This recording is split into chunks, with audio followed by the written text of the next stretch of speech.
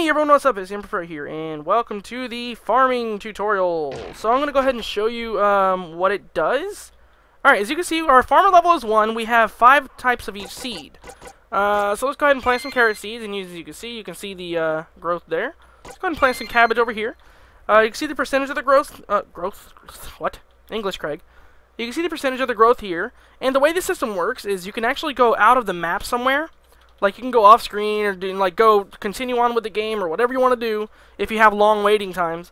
And it'll still process even if you're outside of the map. So, as you can see, we just got some cabbage here. But what happens when we level our farming level up? You remember how long that took before, right? So yeah, let's just say like we have this insane farming level, which is 8. Let's plant some seeds here. Look how fast it's growing. Done. So the higher farming level you have, the faster things grow. So we got some carrots here. So that's going to be really useful for in your game if you want to have stuff like wheat, for example, which takes a lot longer to grow normally.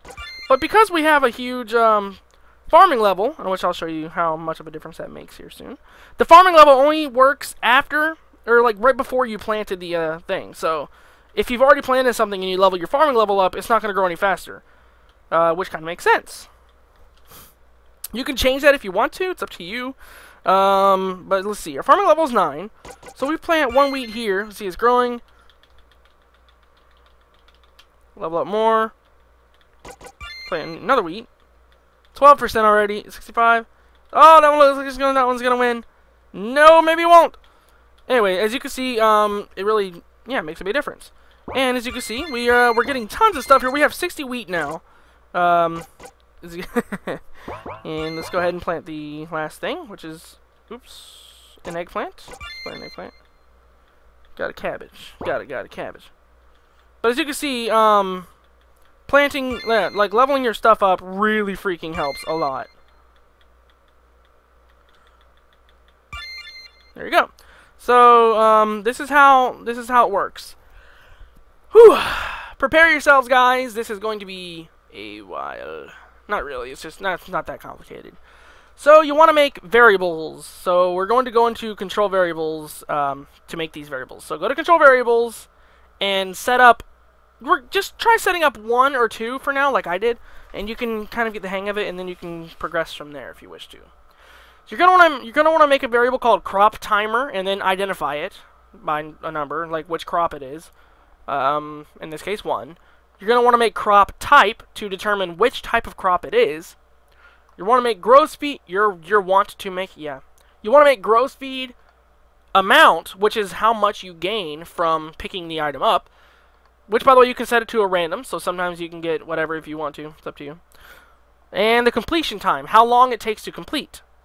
Do this for every single one. As you can see, I have 2 crops only available, so I have 2 sets of these different types of variables. It'd be really cool if RPG Maker came with a struct system. That'd be amazing.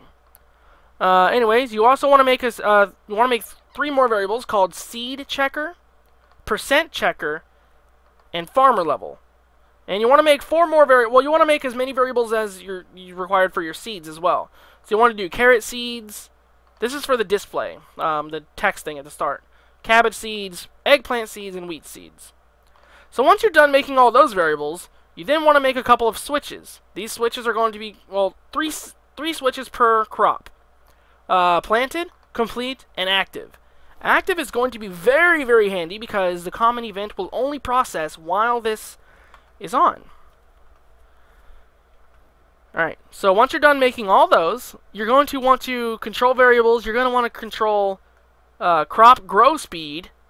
For the first crop, we're going to set 1. As you can see, crop grow speed 1.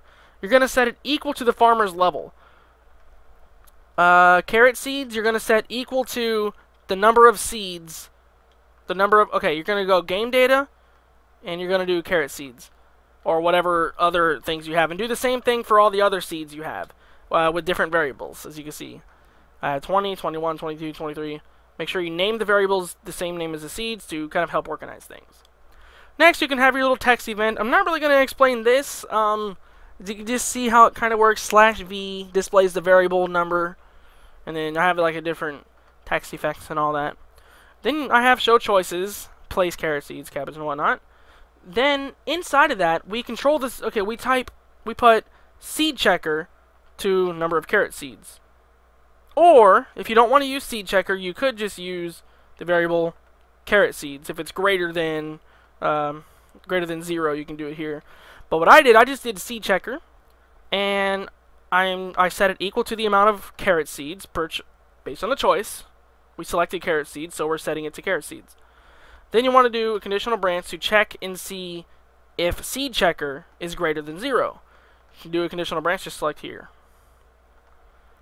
And if so, you take away one of the items, and you want to set crop active 1 equals on. You want to turn that switch on, crop active 1. 1 being the crop again, guys. When you make a new crop, you're going to want to change all this stuff. You're going to want to set it to 2, 3, 4, whatever, however many you have. I'll show you the second event later. You want to set the type. Our carrots are type 2. If you go over here, you can see carrots. These are type 2. We'll get into this later, but just set whatever you want, 0, but make sure each one is different. Each choice is different. You want to do the amount, crop amount 1. This will be the amount that you get after picking them up. And you want to set the completion time. These are in frames. To calculate your frames, all you have to do is type, let's say you want it to be 5 seconds by default. Of course, minus your, or divided by your farmer level.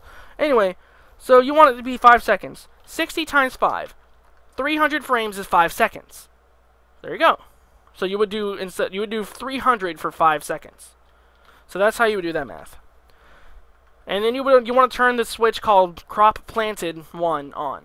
You want to copy this and do the same thing for each of your other choices. You obviously want to change this variable right here to set it equal to the number of seeds that you have based on your choice. And then conditional branch and whatnot. Alright, so next you want to make a new event tab or new event page by clicking here. You want to make sure this is selected as switch in the conditions, and you want to select crop planted 1. You want to give it a graphic. I gave it the tile set graphic here. Matter of fact, I gave them all that kind of thing. Alright, and then we want to control we want to do control variables. We want to control the percent checker right here, and we want to set it equal to crop 1's timer. Or again, you want to change 1 to whatever crop you're on. This is the first one, so I'm going to put it as 1. Next, you want to multiply that by 100. So you want to do control variables. You want to click MUL for multiply, type 100. Make sure you're also on percent checker still. And then you want to divide percent checker by selecting div by the completion time required for 1 or again whatever else you're on.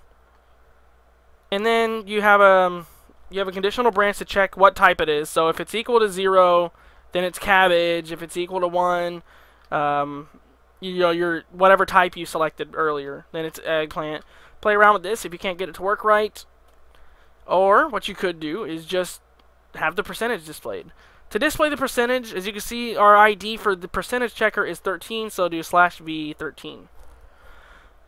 If you can't get the names to work right, then just delete all the conditional branches and make a text event with just the /v, and you can just have a basic percentage display. So on the third tab, in the conditions we have a switch checked and crop complete 1. We also have a variable crop type 0. If it's greater than or equal to 0, then it's going to be a cabbage. If it's greater than or equal to 1, it's going to be an eggplant.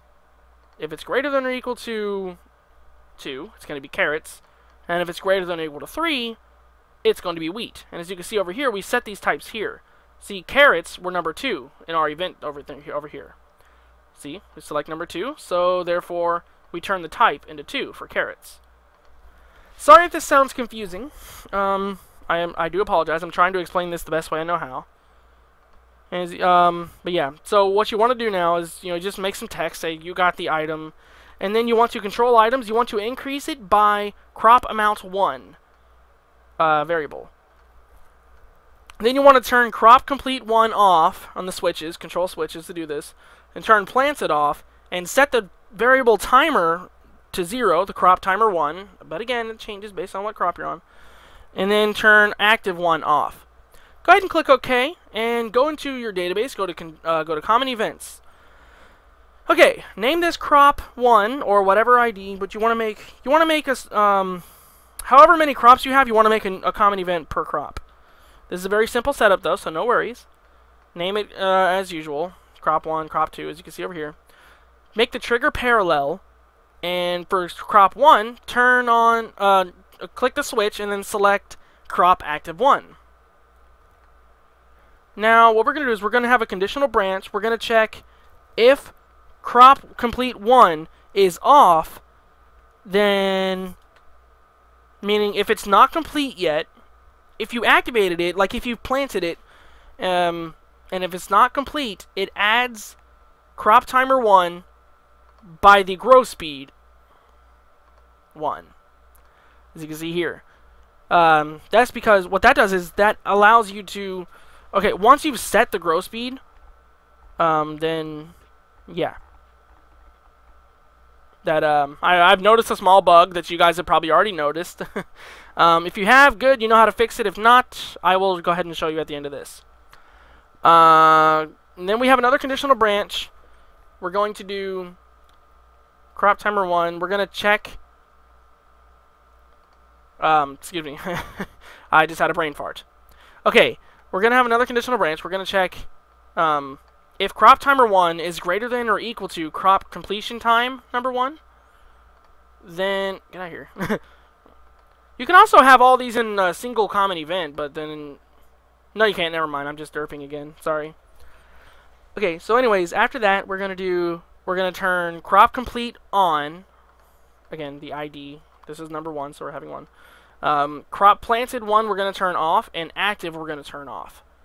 Again, do this for each one. As you can see, the numbers change from 1 to 2 for each thing. So you're going to want to do this for each and every crop you have. And that's it. I will show you the second one. As you can see, we kind of just changed some of the variables.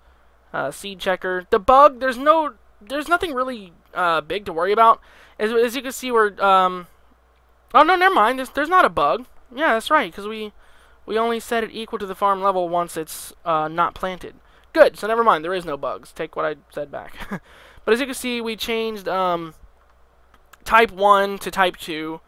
You're going to want to do this, again, for each and every single one. You're probably going to run into bugs, because you're probably going to forget to switch one of these out for the newest one. The variables, like you're probably going to forget to change it from 1 to 2 or from whatever. But that's really all it takes. I apologize for the unedited video. But, hope you guys enjoyed. As you can see, I have 1 seed each. Okay, place this seed carrot. Yay! But that's all it takes. And there you go. I'll see you guys later. Thank you all so very much for watching. Hope you all enjoyed this, and I hope this all helped. What? I hope this helped everyone. See you guys.